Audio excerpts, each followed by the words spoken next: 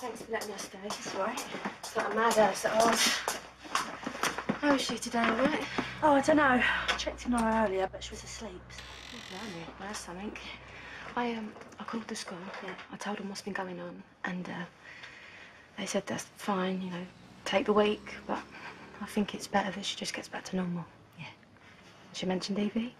Not breathed a word since she got in that police car. I feel awful. Well, I know Evie's a girl, but that don't mean she's been looking after her, does it? No, true. That's for Bianca, isn't it? Yep. Yeah. She's back. No, you don't need to come here. Because you know what she's like, she'll only freak out. Yeah, I know you're worried. We're all worried. B, can you please listen to me? Yes, it was scary. Yes, she could have got into big trouble, but the point is that we found out in time.